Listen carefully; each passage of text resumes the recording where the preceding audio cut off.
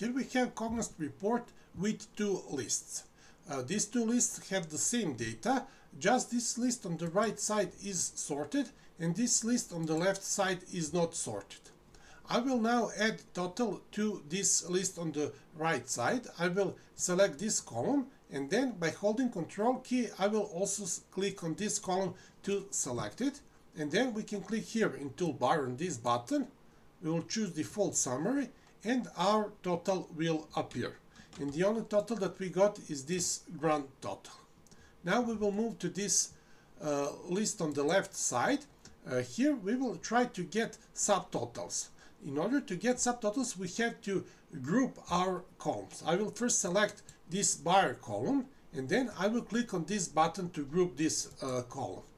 Grouping means that all the rows that pertain to one buyer will be grouped together with that buyer. So it will look like this. And we can also group this second column. We will select it, we will click on this button, and now this column is also grouped. It is also possible to select several columns and then to click on this button, the result would be the same. Now we are ready to add totals. For that we will select column quantity and column value. We will click on total, default summary, and our totals will appear. Here at the bottom we have grand total, but we also got subtotal for each invoice and subtotal for each buyer, because we did grouping by those two columns, by buyer column and by invoice ID column. But someone could be unsatisfied with the fact that there is a lot of empty space in these two columns. Someone would like that each buyer and invoice ID should be repeated on each row, and there is a solution for that problem. Now first I will copy this list into this cell on the left side. So I will select this list, I will click Ctrl C, then I will select this cell and then I will click Ctrl V, and I will got a copy of my list.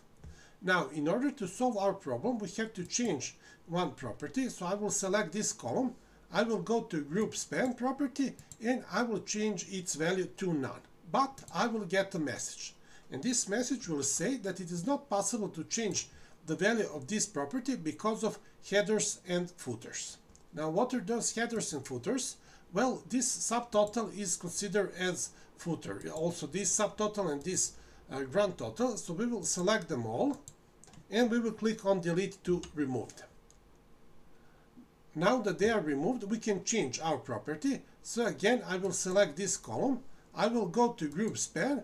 And first, I will now change value of this property to invoice ID.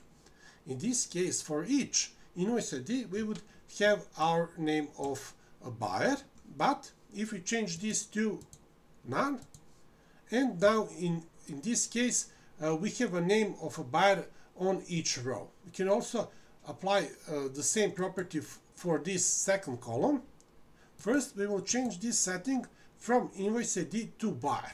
And we will see that this will not work, so this is not correct approach because not all of invoice IDs are presented. We only see one invoice ID for each buyer.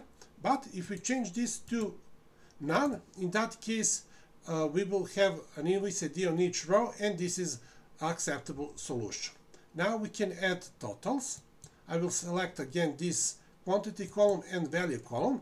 I will go to total button, default summary, and our total and subtotals will be added.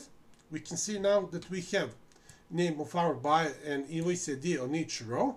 The only difference is that here subtotals are indented, but on this left side we have subtotal that occupies the whole width of a list.